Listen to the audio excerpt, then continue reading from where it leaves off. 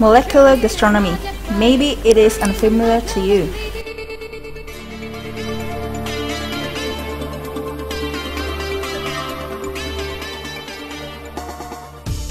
Let's look at what the students are doing right now.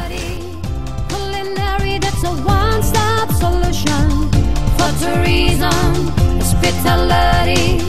Culinary, that's a one-stop. Majapahit Tourism Academy has a very distinctive concept in student learning materials so that the students can compete in the industry. The best performance, sure it is Majapahit Tourism Academy. Unlike other institutions, here students learn using direct participation in kitchen classes. From preparing ingredients to finishing, students are instructed and supervised by experienced chefs. Tourism Academy, great future, will become true.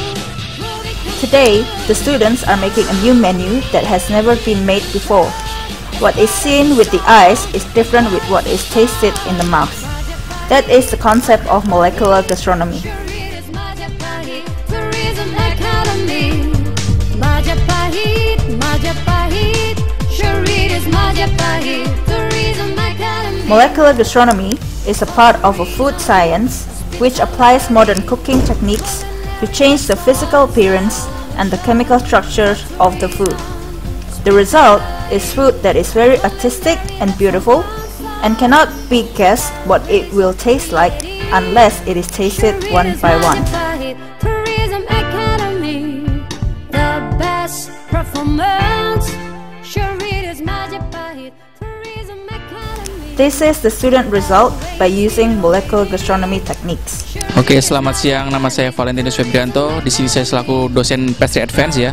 Hari ini kita sedang membuat Deconstruct Leci Cheesecake. Nah, jadi Deconstruct Leci Cheesecake ini basicnya sama seperti Leci Cheesecake, cuma kita berikan kondimen-kondimen lain seperti yogurt spherification, coklat soil dan berry foam. Jadi hanya sentuhannya seperti molecular gastronomy seperti itu.